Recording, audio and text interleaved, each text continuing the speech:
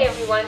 This is a video tutorial to help you out in the case of you finding that there is more than one longest chain in a particular compound that you're naming.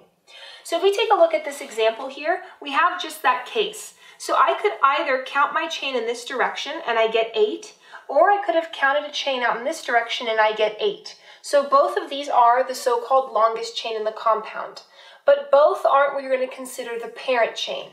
Now the parent chain is the one that has the most branches coming off of it.